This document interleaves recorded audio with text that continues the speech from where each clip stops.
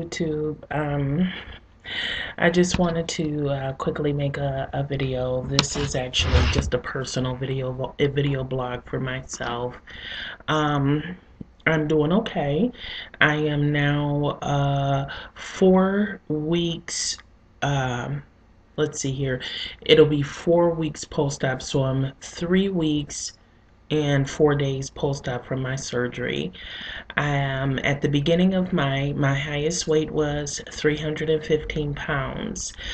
Prior to surgery, my lowest weight was 295. I'm currently at 275.8, so I have lost a total of maybe 20 pounds. A little bit over 20, just maybe a little bit over 20 pounds. And I'm doing okay. I've actually incorporated exercising. I am using an exercise video that I actually purchased when I was doing Weight Watchers. It has 5 different workout videos on there: fat burning, cardio dance, Pilates. It has a 10-minute ab workout, as well as a yoga zone. So that's what I'm doing right now.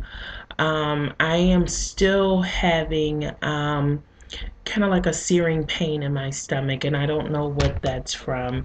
I have been watching what I've been eating lately, and I've been documenting that, not on any type of form, but in a notebook, because I want to document when I take my medications, my vitamins, and then when my next dose is.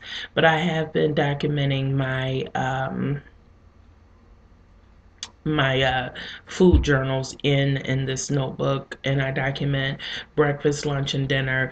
And then I also document the amount of protein, the number of calories that I'm taking in, and I just want to make sure that I get those protein shakes in there as well.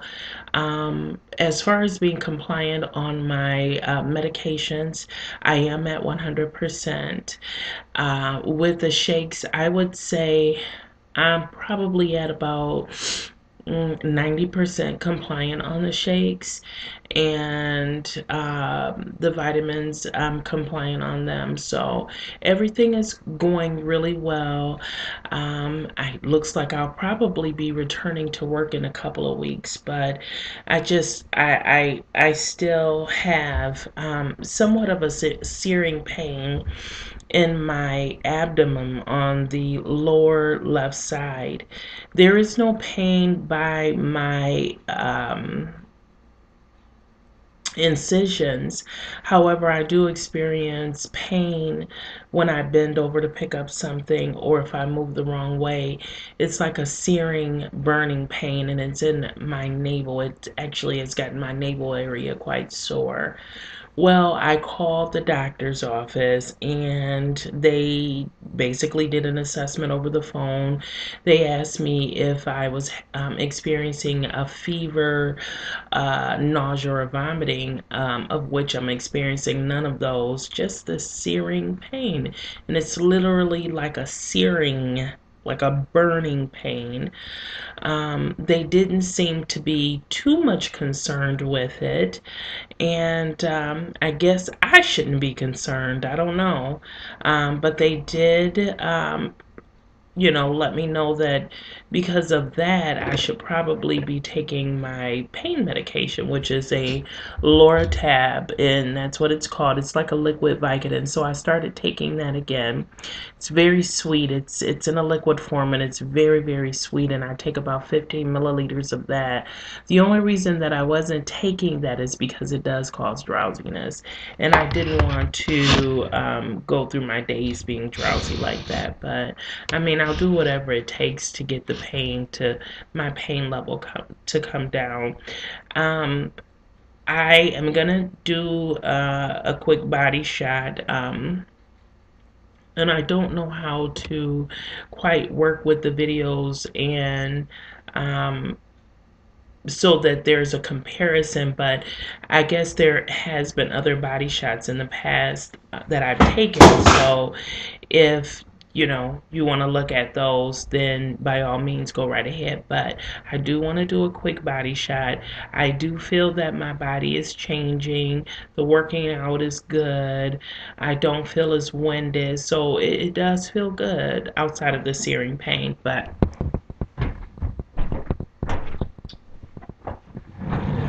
I'm going to adjust my, okay. Come over this way and see if I can come back a little bit more. Let's do it this way. Okay. So this is actually, of course, my front. And then I'll do a side shot, a back shot.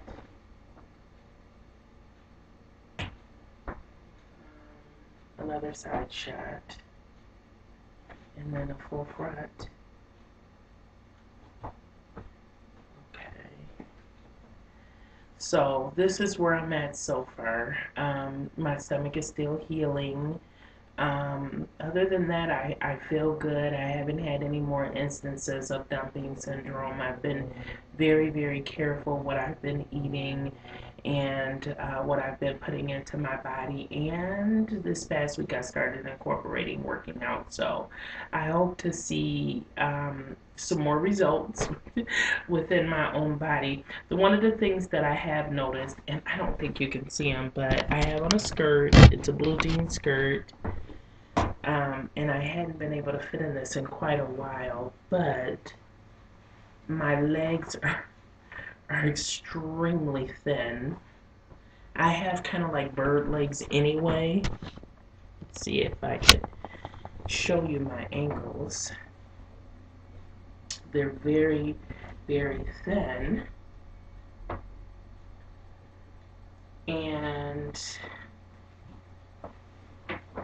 it seems like I've been losing weight in my legs and not where I need to lose the weight. And that is just weird to me. I'm going to be walking around with these little bitty bird legs and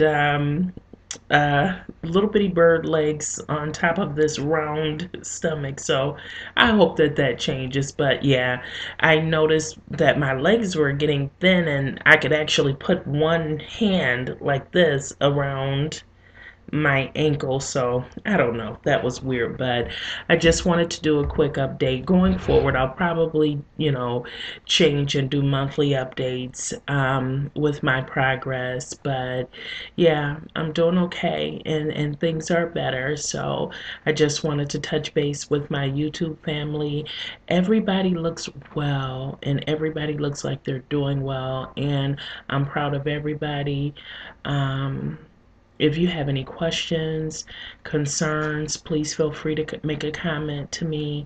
I don't, respond every night, but I'll definitely try because I believe that all information is important.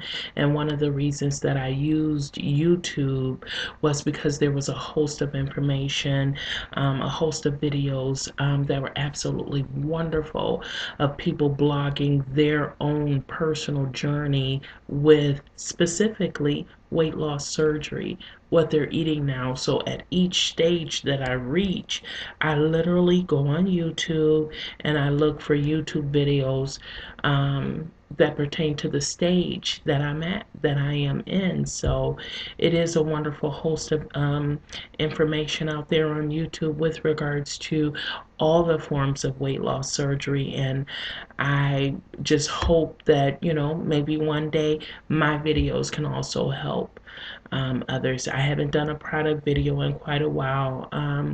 Maybe I'll do that in a couple of weeks. I'm not sure. I'm kind of eating the same things that I was eating before, only because I had experienced the dumping syndrome. But you know, I'm gonna go shopping, find some new things. I have been craving sweet a little bit, and I don't know why, but that's another video. Thank you, YouTube, and I will talk to you next time. Until then, relax, relate, and release.